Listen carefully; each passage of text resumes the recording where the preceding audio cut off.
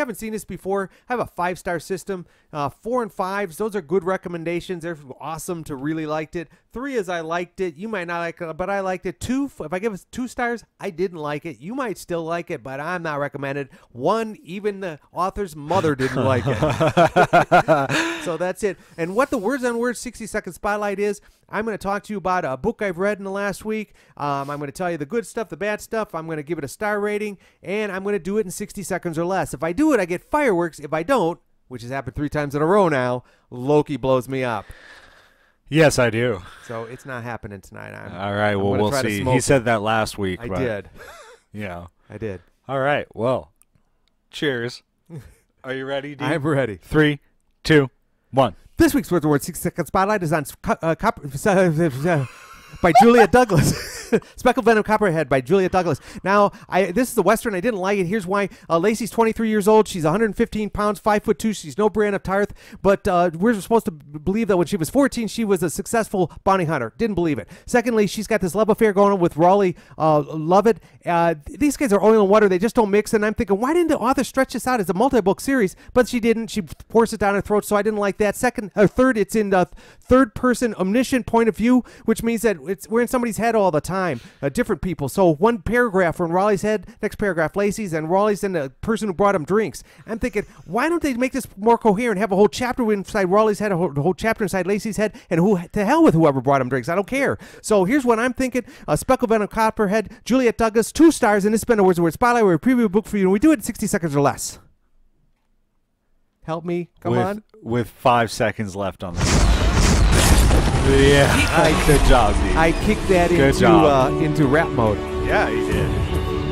Yeah, and I even screwed up you the screwed title. up in the beginning. You screwed up. Yeah, all I could hear was blah, blah, blah, blah, I couldn't, and I went blank on the title, Speckled Venom, Copperhead. It is a tongue twister by Juliette Douglas. This is the first in the series, and I thought this sounds pretty cool.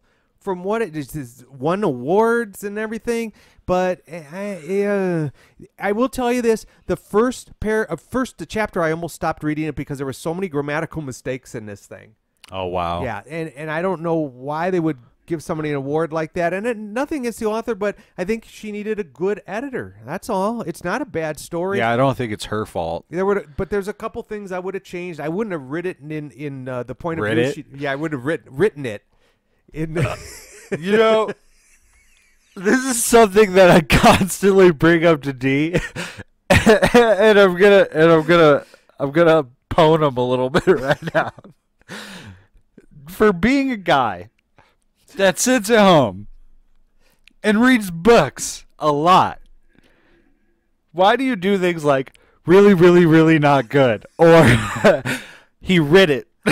Well, Reddit wasn't in a review, so you can bang me on that. Really, really, really not good was not in a review, or it wasn't a review. So all right, what happens when you only got 60 seconds?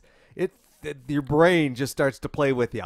Oh my goodness! And of course, I can see this guy out of the corner of my eyes, laughing, and doing all sorts of stuff. All right, guys, go and check out Freckled Venom, Copperhead, Juliette Douglas, if you want, because D did give it a 2 stars. So we will have the link in the description, and not bagging on the author so much tonight as much as the editor. I don't think there was one.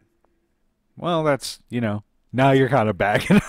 Well, no, what I'm saying is there's nowadays in books, I mean, there's 500,000 to 1 million books put out this is true. every year just in the United States because people can go self-publish all the time. And that's why I'm really big. There's a lot of good self-published stuff out there. So that's not only true.